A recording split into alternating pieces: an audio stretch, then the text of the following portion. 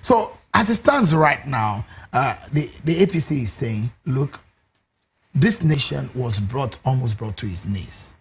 And based on what they have seen in the past, at least in the last 5 years, according to the vice president, this nation's economy was looted to stupor. I mean, those are some of the words that was looted. And the issue will be, should we look forward or we should sometimes look backward and look forward? My dear, you are still repeating this question, looted. What I am saying is, let them go to action and let those who are following the corrupt people follow action. Show results. When Obama came in, you all knew what the previous government did. He never referred to it. He just went into action. What's your assessment of the anti-corruption war? Not encouraging. Really? Not as much as the blood or the emphasis put on it. Considering the state of the judiciary in Nigeria. And these are all excuses. For instance, I don't support the question of doing anti-corruption against the rule of law. Anything that does not... Has there been any case of that? Of course. Why? The way they invaded the judges, the way they disobey court orders, the way they did everything just because they want to wipe up corruption. The moment that begins, you and I are not safe. They just do anything and say corruption, put him there. Why? Oh, no, it's corrupt. Then we are not obeying, we are not under a democratic system. You see, in an attempt to do something good, we shouldn't go back to the ages. If you were the head of state or the president of the Federal Republic, and you came in as a president and you discover the state at which corruption has dealt with this nation, what would you rather do?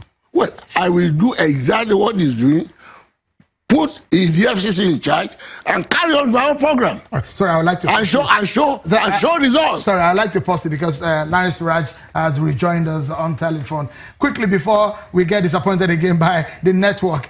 So what do you make of what we've seen as a back and forth between the past government, the former party in government, and the ruling APC? Hello, Shim. Go ahead, please. A pleasure having you, Mr. Suraj. Yes, my pleasure too here. How are you? Yeah, so the back and forth, give us names, and now the APC government has given names. What do you make of the back and forth?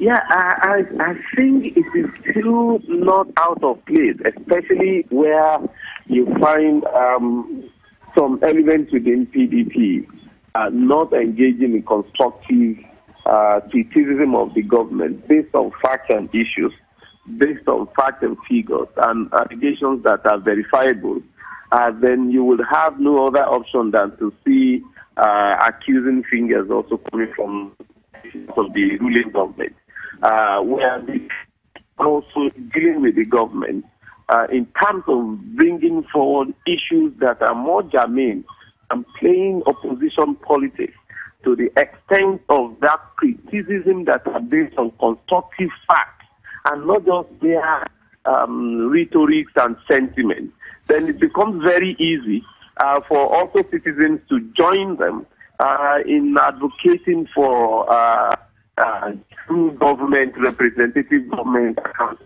transparency, good governance.